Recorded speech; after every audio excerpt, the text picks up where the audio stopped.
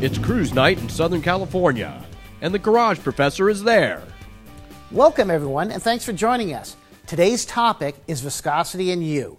So we headed out on cruise night to see how much you knew about the heavy subject of viscosity. Let's take a look.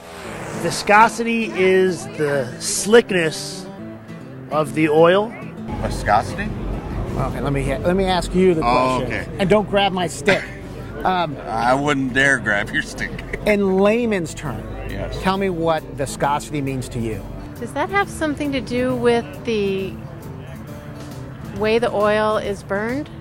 Sounds like something that goes fast. I would say that viscosity has to do with the thickness or the liquidity of oil. Speed, burning, slickness, or thickness? Well, the last fellow was right.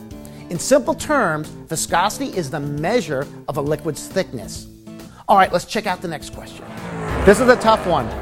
How do you spell viscosity? Oh, that's easy. Viscosity. V-E-S-C-O-T-Y. V-I-S-C-O-U. V-E-S-C-O-S-I. No, there must be a C in there. Viscosity is spelled V-I-S-C-O-S-I-T-Y. It's a noun, and it seems like a few people need to go back to school. Let's check out the next question. If you're driving in hot, terrible weather, stop-and-go traffic, does viscosity come into play in your choice of motor oils based on your driving conditions? I guess if I'm driving it hard, I would want it to be thicker so it can last longer in my engine. I think. I'd say so. You don't want it to overheat. So you would use a... Low viscosity oil?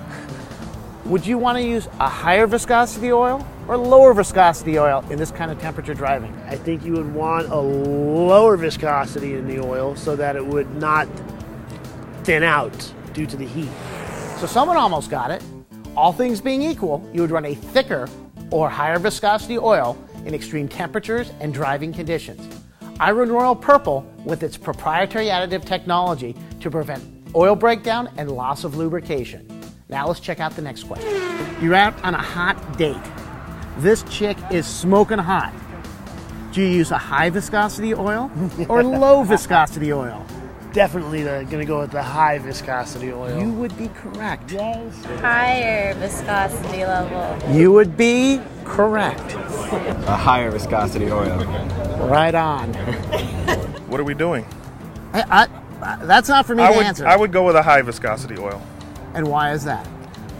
For friction purposes. High temperatures, Yes. high heat, Yes. hot passion. There you go.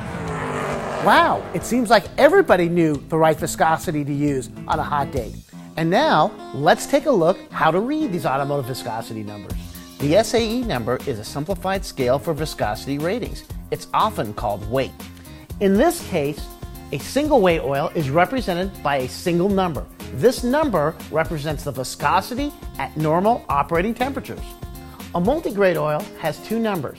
In this case, the 20W represents the ability of this oil to be cranked over in your engine at sub-freezing temperatures. It's not at all a 20 weight oil. The real viscosity rating of this oil is a 50 weight, and that is at the recommended operating temperatures. It's just that simple. And remember, always follow your manufacturer's or engine builder's recommendation for oil viscosity.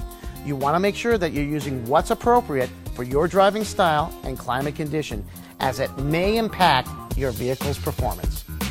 That's our quick introduction to oil viscosity. Thanks again for joining us, and be sure to catch us again in the garage with the Garage Professor. And for more information, go to garageprofessor.com.